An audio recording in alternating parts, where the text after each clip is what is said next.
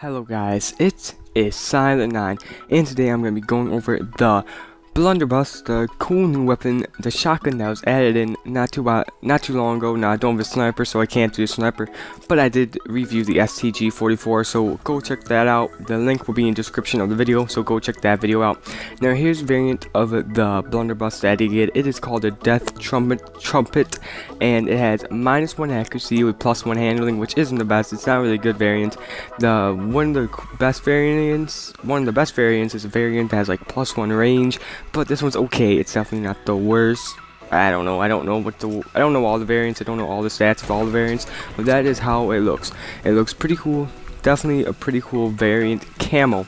Now here is what the regular Blunderbuss looks like. Just everybody's gonna have this if you have the Blunderbuss, and it looks pretty cool. Definitely it's just not that great of a weapon, not that great of a shotgun. But here's attachments that I recommend. All three. Simple as that, all three of them. And if you want to narrow it down to two, I recommend stock and advanced rifling, because advanced rifling you definitely need with this gun. The range is terrible with this gun. You just don't understand. It's so bad that like the guy has to be like 1 foot in front of you to even kill him. It's so bad, and just all three of them is the best. That's what I do recommend, all three, so you don't have to worry about which attachment that you don't want or anything. So here's perks I recommend. Now I usually don't do perks, but I'm gonna do perks now. I recommend low profile, lightweight. I can't speak.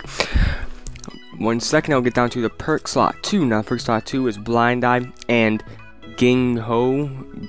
I don't know, but blind eye will just help, and that's like gung ho. I don't know how to say that. But here's this. I recommend toughness for a perk 3. Now that's all the perks I recommend, because you know this gun isn't the best. This isn't the best shotgun at all. Like I wish it would be way better.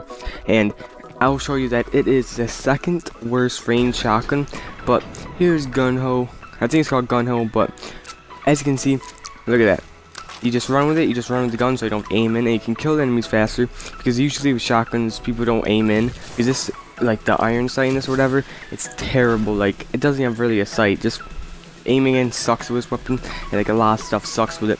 And here's the range. The range is 4, and there is a weapon with 3, and it's called S12. It has 3 range, and that's just bad. That's the second bad one, and that's not good. I wish it would be the first, because you can't get it with a splash drop. I just don't know why they did that. But here it is. As you can see, you cannot even kill me. You have to aim in for this. You just have to, and look at that. You get a hit marker, and you have to hit him like 4 times to kill him. And the reload speed is exactly 4 seconds, because 1 second next time I shoot it right about now.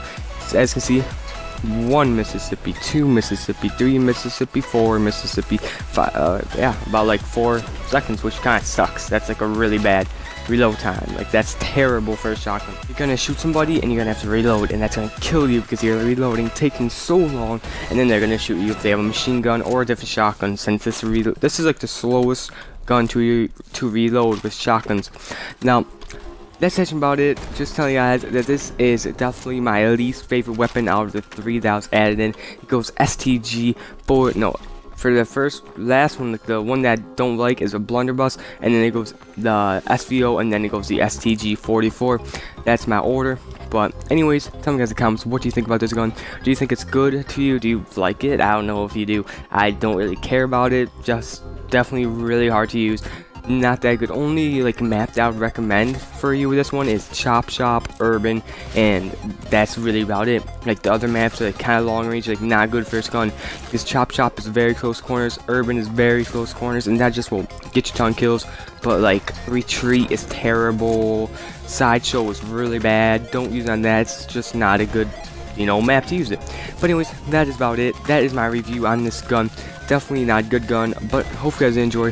Please like, comment, and subscribe to be part of the Ninja team today. Because when we Ninja, you have to be silent, and I'm called Silent 9. But anyways, that's about it. Peace guys. See ya.